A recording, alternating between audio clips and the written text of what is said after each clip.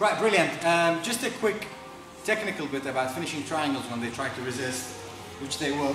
Okay, give me So you're here, you're about to finish the triangle and they wrap the leg. It stops a lot of triangles going on. First things first, keep the head low. You want to put the triangle on this way, but because there's too much shoulder for you to finish it. So you put the triangle on the opposite direction. Close it as good as you can. This just becomes your transition position. Lift him and you'll always find a space between his hand and your body where you slide your hand in.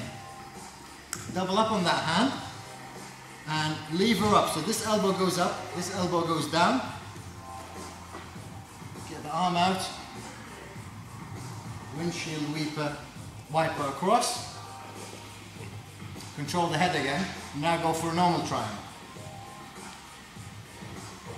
Control the shin, close it up, knees together, lift up as you pull the head down. Okay, one more time. Okay, they wrap the leg to stop you from putting on the triangle. Put the triangle the opposite way.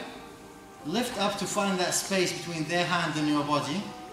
Double up your hands on it. So this palm goes down, this palm is up. Lift your elbow up and lift this one down. Sorry, take this one down. Release the hand. Get it across.